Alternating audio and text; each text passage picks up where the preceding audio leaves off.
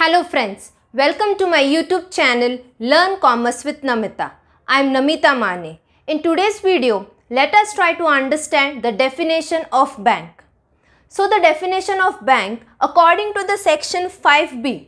According to section 5B of Banking Regulation Act 1949 defines banking as acceptance for the purpose of lending or investment of deposits of money from public repayable on demand or otherwise and withdrawable by check, draft, order or otherwise. So this is the definition according to Banking Regulation Act 1949. If we divide this definition into 5 parts, that is acceptance, purpose of lending or investment, deposits of money from public, next repayable on demand or otherwise, and last withdrawable by check, draft, order or otherwise. We'll understand this definition by dividing the definition into 5 parts. First, acceptance. Now the question arises is that acceptance, okay, what bank accept? What bank accept? Second, why bank accept? Third, from whom bank accept? From whom? Okay, there are 3 questions. Acceptance, that is what bank accept. Second, why bank accept? From whom bank accept? Now, what bank accept? Bank accept deposits of what? Money. Bank accepts, what bank accept? Bank accepts deposits of money. From whom bank accept? It accepts from public. And why bank accept?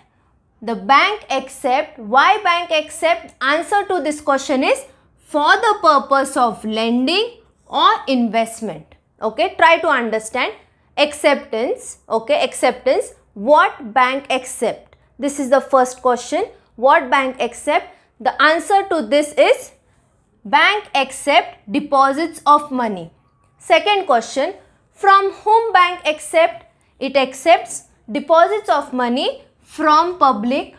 And why bank accept? Bank accepts the deposits from public for the purpose of lending or investment. Lending means bank lend money in terms of loan.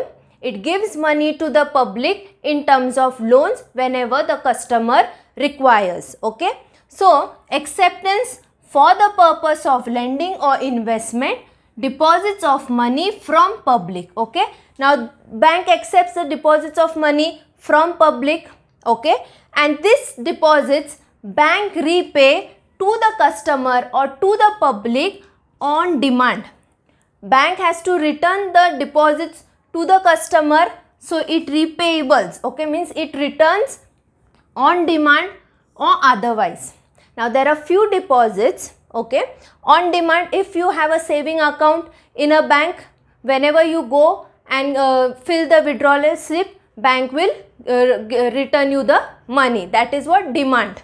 Repayable on demand or otherwise. Now there are few deposits like fixed deposits, recurring deposits. These deposits bank gives after the due date or maturity date.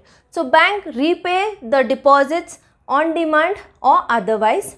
Now these deposits bank gives or repays in the form of check, draft, order or otherwise. Means this money can be withdrawn. The deposits can be withdrawn from the bank in the form of check, draft, order or otherwise. Otherwise means online, credit card, debit card. So, this is the definition of bank. Okay. I will repeat again.